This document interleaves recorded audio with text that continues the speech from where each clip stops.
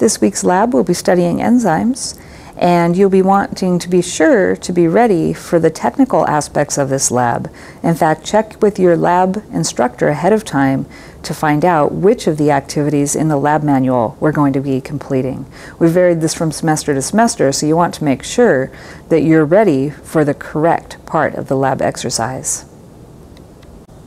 So the glossary of your textbook says that an enzyme is a macromolecule serving as a catalyst, a chemical agent that increases the rate of a reaction without being consumed by the reaction, and that most enzymes are proteins.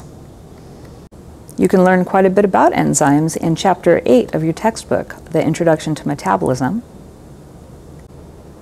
And if you turn to page 152 and 153, I think you'll find the most critical information.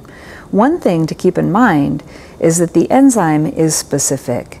And this illustration in figure 8.15 really demonstrates how this enzyme has an active site, and due to both its shape, three-dimensional shape, but also its charge, it's able to interact with a particular substrate and facilitate the reaction occurring in the cell. So it happens faster than it would all on its own. Another figure that's going to be really useful to you in understanding the way that an enzyme functions is to take a look at figure 8.14. The idea here is that there are some reactions that require an input of energy to get them started.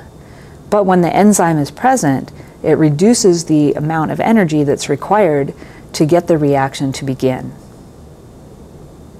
So enzymes are important in facilitating the chemical reactions that happen in our bodies, and in fact having them happen at a biologically relevant rate, within our lifespans rather than over millennia.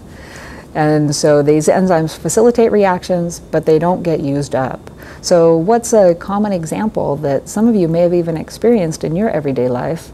Well, have you ever known anybody who was unable to enjoy ice cream, cereal because of the milk, because of their inability to digest the sugar found in milk, which is called lactose? So many people are unable, especially as adults, to produce the enzyme lactase, which breaks down milk sugar, lactose. And it results in them feeling a lot of discomfort if they do actually eat cereal with milk, or if they eat ice cream, or a lot of times cheese and even yogurt products. Even though those are processed products, they'll be affected by not being able to digest that milk sugar. It makes it really uncomfortable.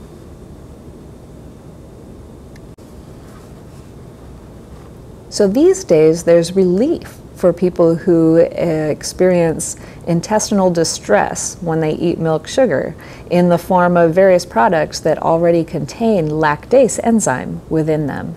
So the lactase enzyme breaks down the disaccharide lactose into two monosaccharides, glucose and galactose. And they are present already in things like Lactaid milk and in cottage cheeses that contain a lactase enzyme. Even in some ice creams, it's already mixed in. But people can also purchase either drops or tablets that can be swallowed when consuming dairy products.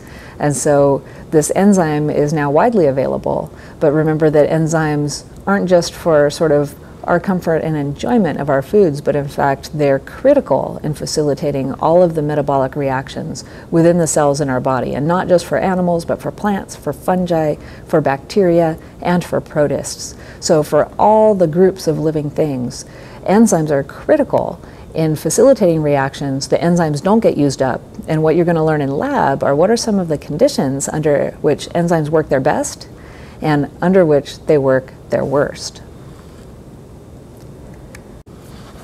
So whether or not you're able to enjoy dairy products without consuming an artificial enzyme product, remember how important they are in facilitating the hundreds of thousands of reactions that are happening in your body right now.